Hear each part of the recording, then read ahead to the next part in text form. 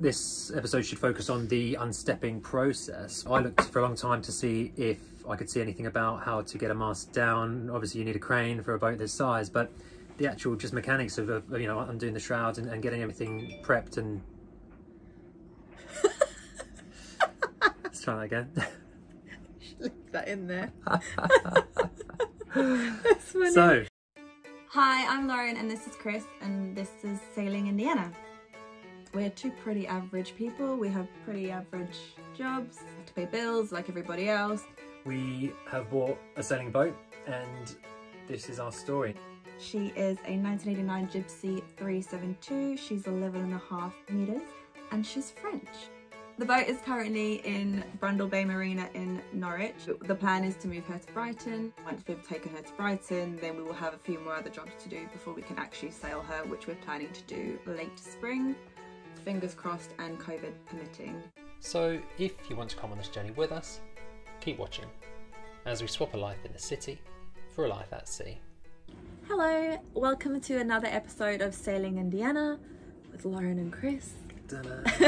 Watch us try and navigate boat life. Some more in general boat life things. Yeah.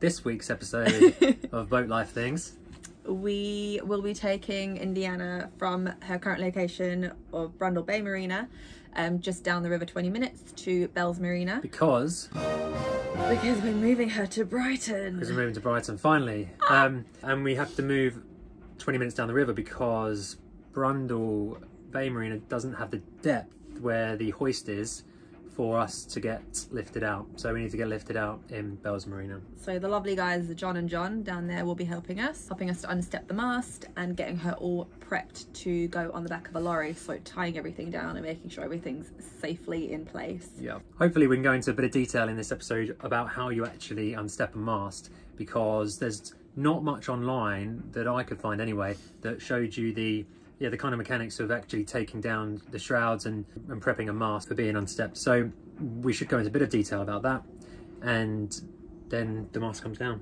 The mast comes down. John brings the mast down, hopefully. Yes, with the crane. Yes. First of all, we had to prep the boat ready to leave her berth at Brundall Marina. The boom and spinnaker pole have always been on the pontoon, so we picked them up and stowed them on board. We secured some extra fenders on the starboard side and got ready to let slip for the very first time. Okay. Let me just check it powers up okay.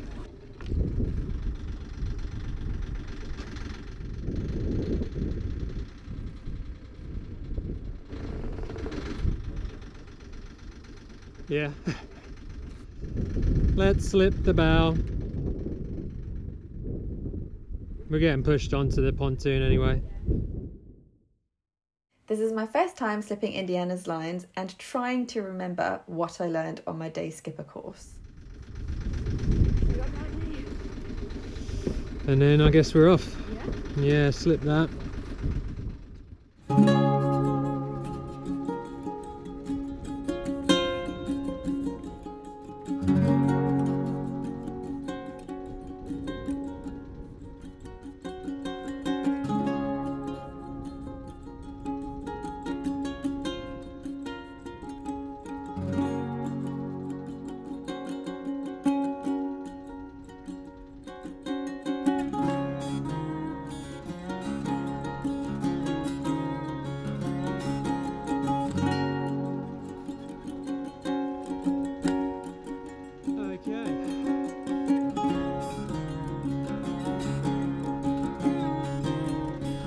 The steering wheel is freezing cold.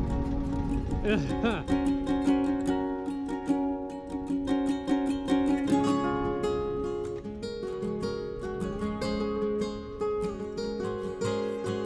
of wind, tide, isn't it?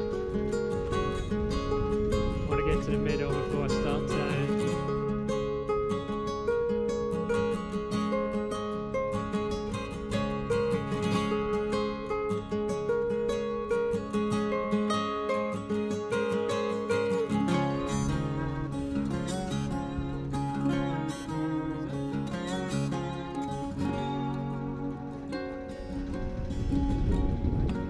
Yeah, that's fine. It's ready to lasso. You'll stand on this end. Yeah, it's perfect.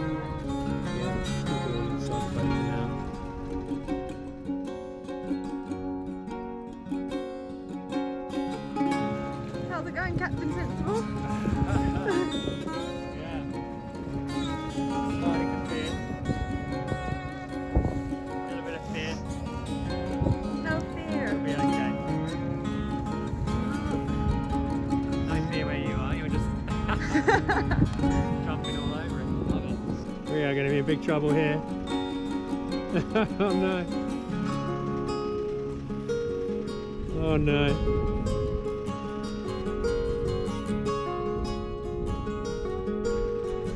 That is tight.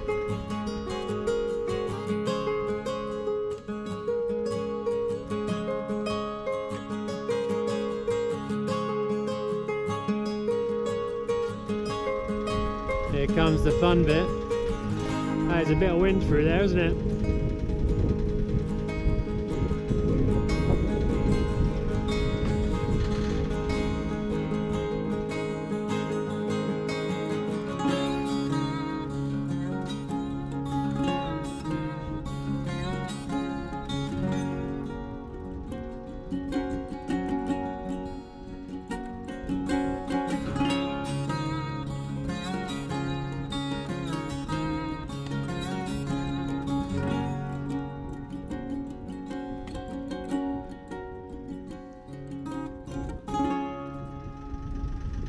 I get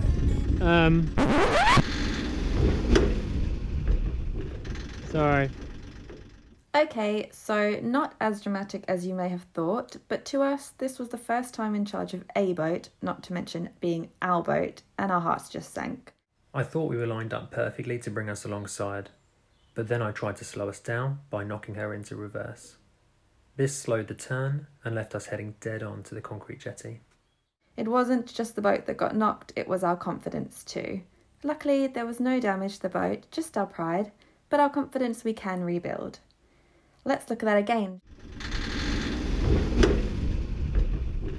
Sorry.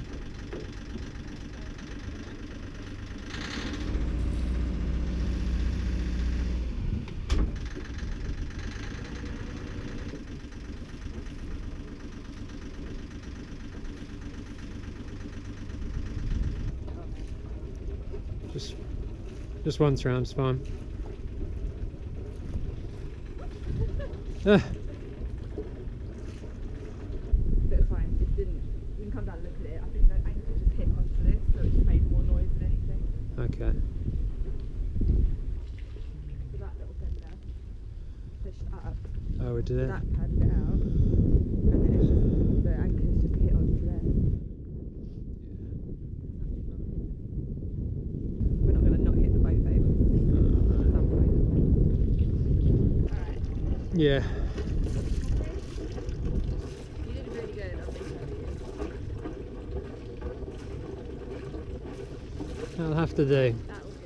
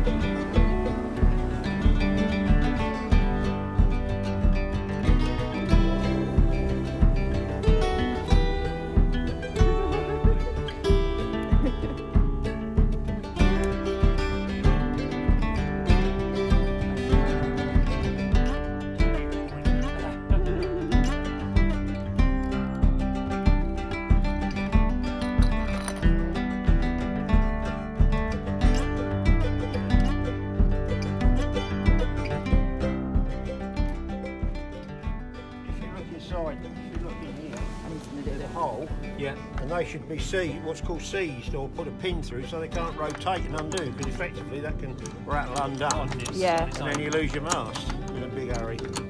So so something sticks out either way to stop it. Well, either that or get some stainless wire, and you go through the hole and round the back of this 2 or 3 times, and then twist it up, seize it on both the holes. So you need to do both. Yeah. Because obviously the wire can twist and just undo one.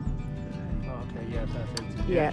So once you've got your tension all right, seize them up with some stainless wire.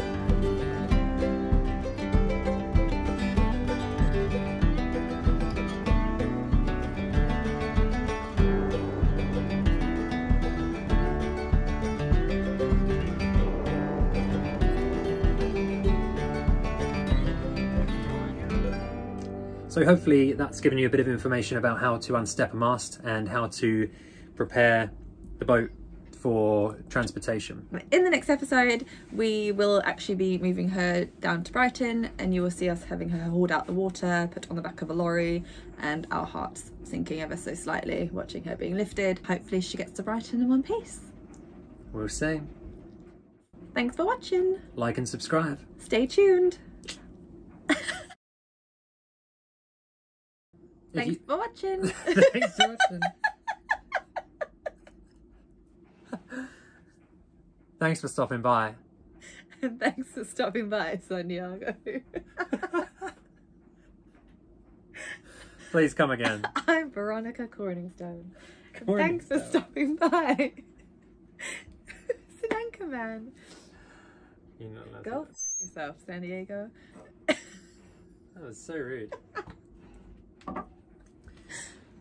We're trying to get people to like and subscribe. Don't just swear at them.